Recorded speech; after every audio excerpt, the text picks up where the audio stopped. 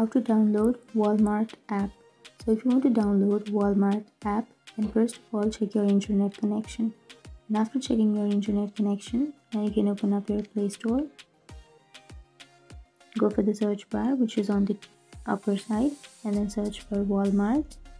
So after searching you will have this application, but this application is not available in my country or in my region. But if it is available in your region, then you can simply tap on install button and then you can install the application. So it might take some time to install depending on your data or your Wi-Fi connection.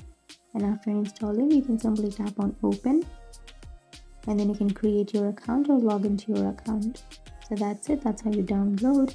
And if you have any questions, feel free to comment below. Thanks for watching.